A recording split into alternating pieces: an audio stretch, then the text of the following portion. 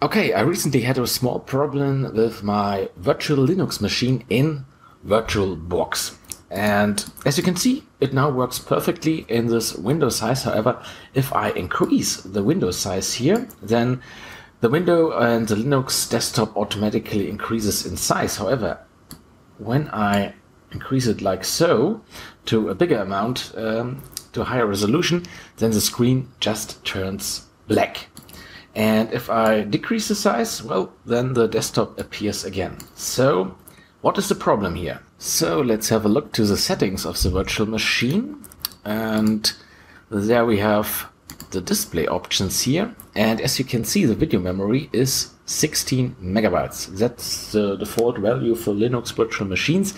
And this might not be enough if you are running a screen on a higher resolution. Then your virtual machine basically runs out of video memory. So all we need to do is increase the size to a higher amount. It really depends what size of screen do you have, but 64 megabytes should be enough for my full HD screen here. Click OK, and then we will start the virtual machine.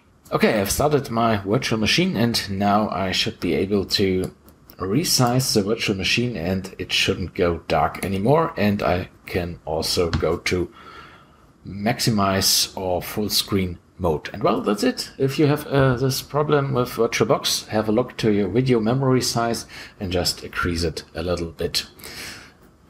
Okay, goodbye.